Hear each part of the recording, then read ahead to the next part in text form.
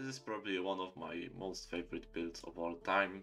The main reason why is that is because it really has everything. It does damage, it looks fun to play, it has decent survivability, and it has quite decent single target. Hydrosphere gem has a lot of text, and we have to explain some things. When you cast it the first time, it will create a ball, you can move it around, and it will deal damage through the whole way it travels. This is very good because you can actually do a very decent clear with it. Just one press of cast, you can clear pretty much all the monsters.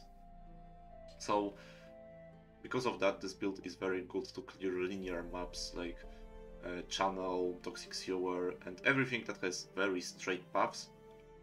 Because every time you cast your Hydrosphere, you will clear basically all the monsters that are in the way. Let's talk about how we freeze the Hydrosphere, which is the main thing that you want to do in this build. There are basically two ways that the Hydrosphere can be frozen. The first one, you can freeze it itself. And for that, to guarantee freeze every single time, we use Rakshkaldor's Patience, which is a reworked amulet in 3.19, and now it always guarantees freeze, shock, and ignite. We'll only use the freeze part, of course, but if you want to do any other builds with it, you can do so. We can use skills like Frostblink, which has quite a decent cold damage and doesn't have a very high crit chance. So the way how we can freeze the Hydrosphere is we can basically Lip Slam and Meter Frostblink. It will freeze the Hydrosphere for the pretty huge duration, and then we can move it into pack of monsters.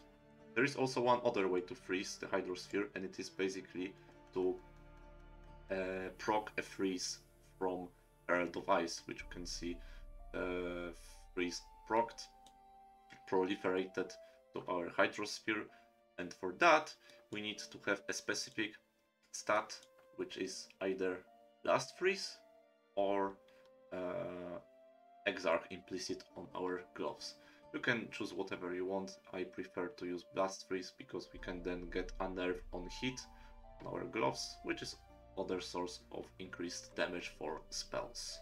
So the way you would play normally, what I do recommend is to, before you start clearing, freeze the Hydrosphere with any skill you want. I use Frostblink for that, and then you can basically Lip Slam around and also Lip Slam Frostblink if you need to freeze the Hydrosphere once again, and then you can basically travel and keep basically killing everything.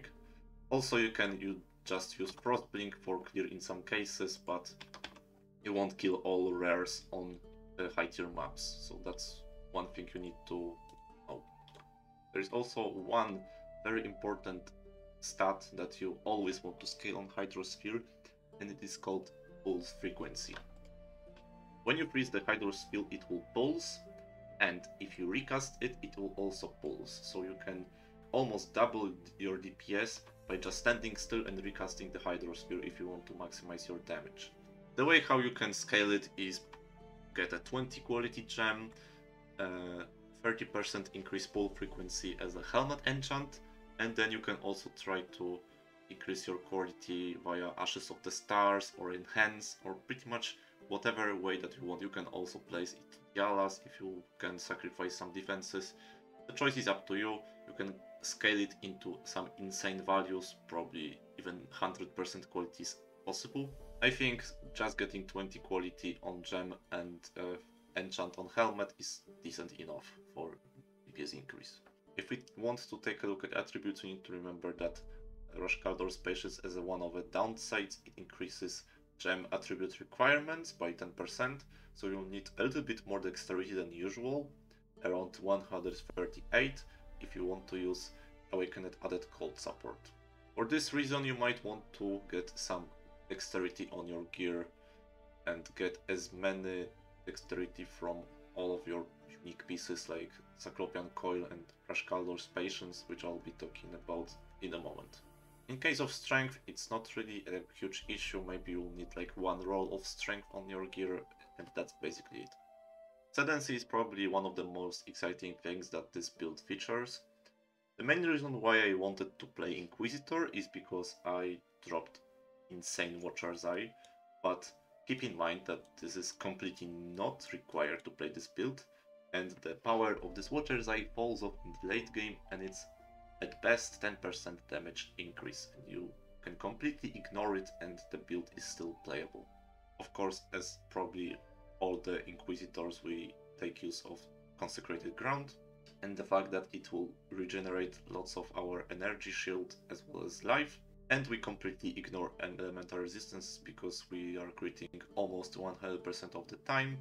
In case we don't, we apply -10 resistance from Ascendancy and also -10 resistances from Hydrosphere.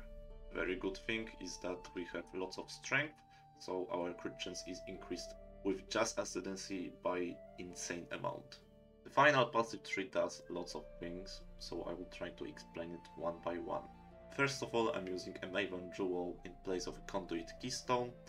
I'm taking like 3 notables. Probably the most important one is Overcharged to get some Frenzy and Endurance charges on kill, as well as Hired Killer for 2% life on kill. And I'm also taking like 1 crit multi-crit chance notable. Our main issue with this build is fitting all of our auras, so that's why we need to travel all the way from Sovereignty to Influence, and we really need both of these clusters. And other investment is of course to damage, life, some power charges, increased damage taken, as well as 1 large cluster jewel with cold.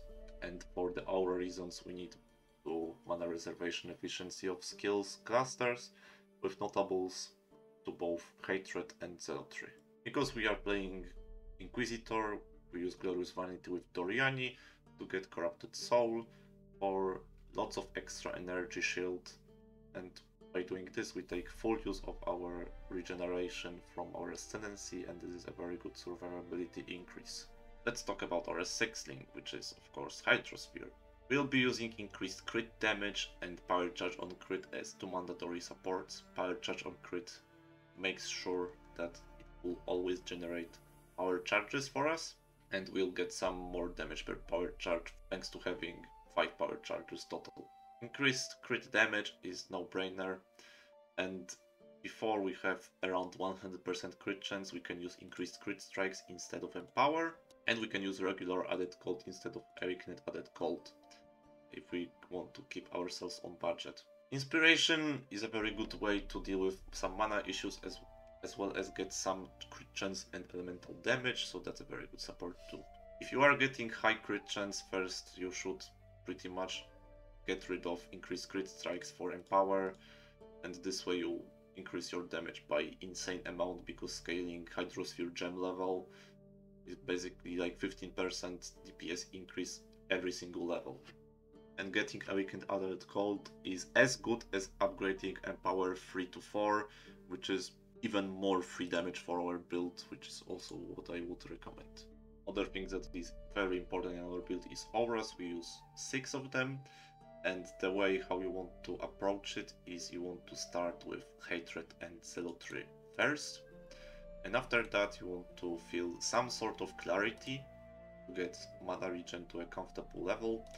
Get Vitality level 1 for 8% damage increased from our tree. Then you want to get Herald of Ice, probably linked with increased AoE for some better clear. And then you want to try as best as you can to fit Determination into your build, because before that your survivability will be quite low against physical damage. But if you want to get your survivability faster, you can replace Zealotry. It's completely fine. If you can go on, you can put your increased crit strikes with your Herald of Ice, and then you can buy Enlighten 4 and link all of the gems with it. Enlighten 3 probably is enough if you have all the clusters, all the jewels with increased mana reservation efficiency of skills, or if you could afford Ashes of the Stars, you can also use that. Basically, you want to try as hard as you can to fit all of the auras. It's not very easy and it will cost you some money. Enlighten 4 is of course very expensive, so if you can't afford it, use some alternatives or Enlighten 3. If you can achieve this, your Molten Shell will save you as many times as you pretty much want, because your armor will reach insane amounts. Now let's talk about the rest of the gems, which is Very straightforward. For mobility, we use both Lip Slam with faster attacks as well as Frost Blink with faster casting and Arcane Surge. The playstyle of this is you use Lip Slam and mid-air you use Frost Blink to cancel the Lip Slam cooldown, and then you can Lip Slam again after a very short amount of time. If you don't know what I'm talking about, there is a link in the description that explains the movement. We use Frost Shield for some increased crit chance if we struggle with it, as well as some defensive option. While Molten Shell with cast when damage taken is insane survivability. While Molten Shell is one of the most broken guard skills in the game. If you don't use it, you are probably trolling or not scaling armor, so try to use it. It's very good, even after countless nerfs that happened to it. Like, seriously.